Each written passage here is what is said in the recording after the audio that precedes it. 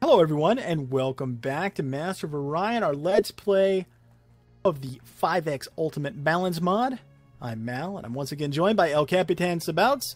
Hello sir. Hello. Hola. Okay. So, before we get into this thing that we're going to do here in a minute that I'm being a little vague about, let's have a conversation, a little bit of a parlay, as it were, with regards to a couple things. One, I want to know your thoughts on the 5X Ultimate Balance mod. I know we've talked about it bits and pieces here, but now that we're coming towards the end, kind of what you think the game is like with it, how the overall experience is, and in particular what you think about, insane difficulty.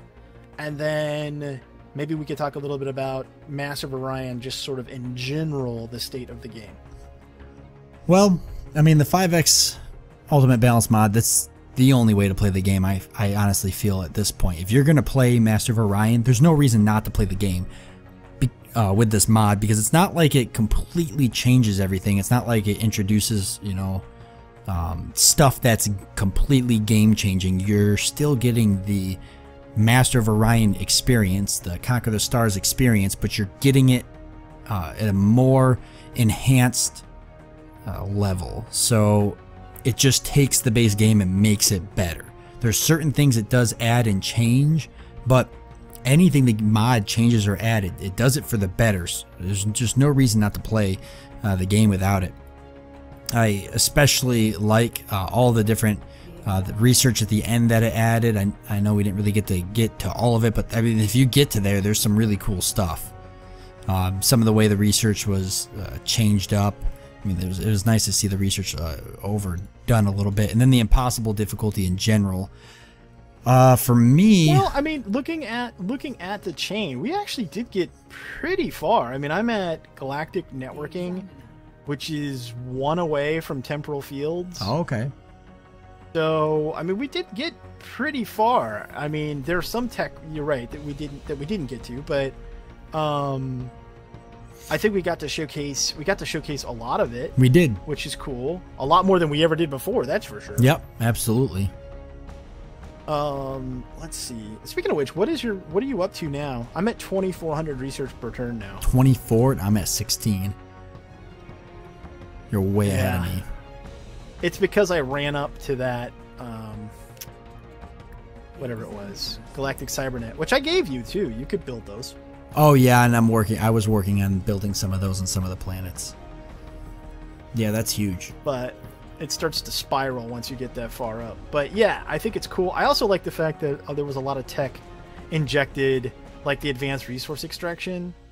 That added a lot of sort of neat middle game tech that you could add in. I like the fact that early game tech was changed, that you immediately had access to things like military transports. I think that made a big difference and changed the dynamic of the game. Like, I don't know, having played this now, we've done two? Yes. 2 Let's Plays? 2 of them. Yeah. I don't know that I could go back, nor would I want to. I agree with you. Like, I don't know why anybody would play Master of Orion Conquer the Stars without the 5X balance mod. Like, I just wouldn't do it at this point. I think it's fantastic. Yeah, no reason really not to use it. It just takes the game and makes it better. So now let's talk just for a second here, because I'm curious. What do you think about if you take the 5X balance mod out of the picture completely? Like, it did, like, to say it didn't exist, and there was a recent patch, and yeah, I know some people are gonna tell me the patch was messed up or whatever. Listen, they're gonna hotfix it, so your custom races will work again. But so they did add a lot of things, and they did fix a lot of things with this most recent patch. And for point of reference, this is towards the end of April of 2017, if you're from the future and you're watching this. But I'm curious, what do you think of the state of Master of Orion without the mod? Well, I gotta say that, Master of Orion as a whole, it is a good game, and it does what it was intended and set up to do. It's a fun 4X game. It works. It's well laid out. I mean, it has an AI that had that on higher difficulty levels, even though they're artificially created through bonuses. I mean, the AI does compete with you. But with all of that said, do I think Master of Orion's a good game? Yes, I do think it's a good game, but I think it could be a better game. And I know you could say that about anything, but biggest thing with Master of Orion is that whereas you might look at a lot of 4X games and they get expansions or add-ons, I mean, I think we can safely agree that wargaming in general is just done with Master of Orion. I don't think they're going to do anything with it. I don't think the game performed as well as they thought it would, sales-wise. And I think there was some very unrealistic projections on what it was going to do. I feel like had the game been another company developing it, they would have been happy with how the game did, and I think they would keep adding on to it, some expansions, some major updates. But even though Master of Orion's a good game, my biggest disappointment is the fact that it could be a better game, but Wargaming just isn't going to put the effort into it because the game is not going to do as well as they probably felt it would. Right. Yeah, no, I think maybe they just had some pretty aggressive sales projections from the onset. And I've said this before, actually, in other conversations like this that I've had with people, that from a certain standpoint, they were kind of in a rock and a hard place, right? They're damned if they did and damned if they didn't, because if they innovated too much, then the people that were diehard, Master of Orion and Master of Orion 2 in particular players would have objected significantly, right? And wouldn't have supported the game. And if they didn't innovate enough, they had a crowd of people who were saying, well, they didn't do enough to modernize it. Why didn't they modernize it? And it was like, okay, so you kind of had two factions of the pre-existing player base. People that just wanted a update of Master of Orion 2, and then people that wanted the Master of Orion universe, but wanted a totally new experience. And what happened was they sort of rode the fence and gave you a little bit of both. And so neither of the established crowd, I think, was 100% going to be happy. And there was just no way around that. Yeah, they couldn't really please everyone, that's for sure. Yeah, and you never really can. My disappointment with Master of Orion Vanilla is that there was low-hanging fruit that they never fixed. Like, why don't their crews improve over time? So a game from 20-something years ago had that, but you couldn't put that into this one? So that ships had more value? Yep. You can't retrofit your ships using your industry. You have to pay credits. That's just stupid. And the fact that they never changed that is a huge miss. And those are things that they should have addressed post-launch. These bug fixes and everything else, that should have been like a given. The fact that they didn't go back and add in the features that they should have had from the beginning is really a shame. So I think Master of Orion is an okay game. And I've seen it on sale for like whatever, 15 or 20 bucks US. And it's okay. And it's probably worth 15 or 20 bucks. It's not worth the $60 that I paid for it. Matter of fact, I'm annoyed that I paid that price for it, quite frankly. Yeah, you and me both. But now that's for the vanilla experience. With the 5X Ultimate Balance mod, and I'm gonna borrow a phrase from you, Sabouts. It's that whole I'm annoyed I have to install the game so I can play the mod that I want to play. How do you say that? Yeah, that's how I download the mod and then I get frustrated because I realize I have to pick up the original game DLC. So that's definitely the case for me with this. I think if you could pick up Master of Orion on sale, and then you get the 5X Ultimate Balance mod, then you're set. Like it's then a very good game. Instead of just being sort of an average game. I think it's a really, really good game. So I will definitely say that. And I've enjoyed playing it. I mean, I've played a ton of this version of Master of Orion, and I did so through all of its development phases. So when I sound a little harsh about the vanilla game, it's still worth what they're asking for it today, $20 or $30. And then definitely if you're going to play with the 5X Ultimate Balance mod, it's definitely worth getting, in my opinion. I would agree with that, definitely. All right, so we have covered kind of what we think about the Ultimate Balance mod and the state of Master of Orion. How about we tell people what we're going to do now? Well, right now, where it stands, we both have agreed that we're kind of hitting that foot slog portion of the game. We've run away I mean, the Illyrians are completely destroyed economically wise and even infrastructure wise. I mean, we pretty much tore them apart, and the Trillarians can't even compete, and the Bolrathi are almost out of the game because the Trillarians are destroying them.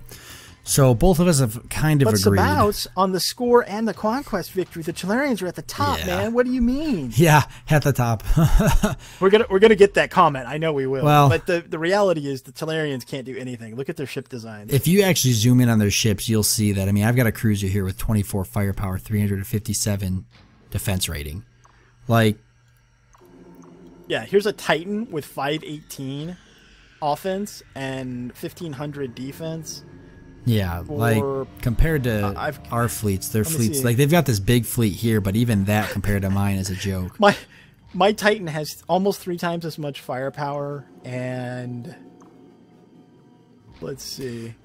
Yeah, almost 3 times as much firepower and the same defense. Yeah, like my victory chances, even with their largest fleet, are pretty much overwhelming. So there's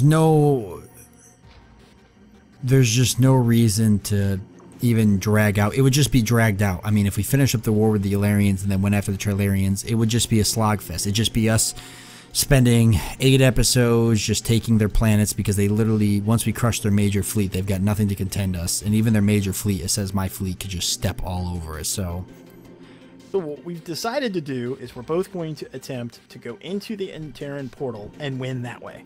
That's our plan. So as you can see here, this fancy looking, he hid it from everybody. But he's got a fancy Doomstar. That's why his fleet looks so good. Look at that. The Darlock Doomstar is badass. Yeah, it's awesome. Looks like something out of Battlestar Galactica. Like the Cylons had a secret ship, and that's what it was. Yeah, yeah. It's really cool. It looks so cool. So he's going to go in and try to defeat the Terrans. And then my fleet's not nearly as powerful. But if he's successful, then what we'll do is we'll make a quick cut in the video. And then I will try to do it as well, so that we'll see whether or not each of us could take the Terrans. And hopefully we win, in which case we legitimately have won this series. But we wanted to give you the rationale behind why we were doing it. One, I've never done. Have you ever killed the Terrans? I never have. I never have either, not in this one or any of the other ones. Okay, so that's the first thing, is neither one of us has done it. But the other was that, like we had explained, it was just going to be like a long, drawn-out process to try to take out all of these systems. And even with the new patch and the turn time has gotten better, it's still quite a bit on the how many systems and stuff that we have, and we have to manage all these planets. So we just figured this would be a better way to try it. So without further ado, El Capitan Sabouts, you want to go for it? Here I go. Well, I gotta. There we go. And there should be a little swirly thing there for you to enter the wormhole or pocket dimension or whatever. I think we gotta go to the next turn. Really? It doesn't. It's not showed up on your. It's not on the bar. Nope. Maybe because I just moved there. Probably takes a turn to go in. Yeah, I've got the jump option. You don't? Nope. Oh wait, I got it now. I got it. Yep. Never mind. I lied. Okay. Oh, here we go. Okay. They've got a Doomstar. I see that Doomstar. Boy, wow. They have a massive fleet. I have faith in you. All right. I have faith in you. I've got a pretty big fleet, though, too. Let's go ahead and resolve this. I'm really curious just on the results of how I'm going to do, how many ships I'll actually lose, if not all of them. Hey, do me a favor. Have you started the fight yet? Yeah, I just started it. Simulating. All right. Take when it's done, take a screenshot of that for me because I want to put it up on this video. Like your results. I want to see your results. Yes, the Darlocks are victorious. Wow, I don't even think I lost a single ship. All right, folks. So we're gonna make it quick. So we've won because this is an allied victory. So even if I let us down, it doesn't matter because the Darlocks have taken us to victory. So we're gonna make a quick cut in the video, and we're gonna reload, and I'm gonna give it a try. All right. So we'll see you in a second. All right. Okay, folks, we're back. All right, I'm jumping in, Sabouts. I'm jumping in. Oh boy. There it goes. Oh, good lord. Man, that's a massive fleet. Yeah, they got 55 ships led by a Doomstar. Okay.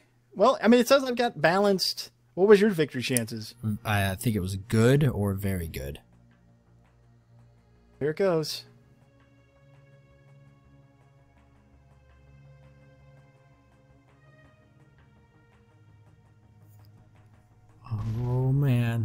Oh yeah, you victory! did it. Nice. Woo, woo. I only lost 8 ships. Wow. Well, yeah, I think that's about what I lost actually. So I mean, if we could beat the Terrans, then we can beat anyone at this point.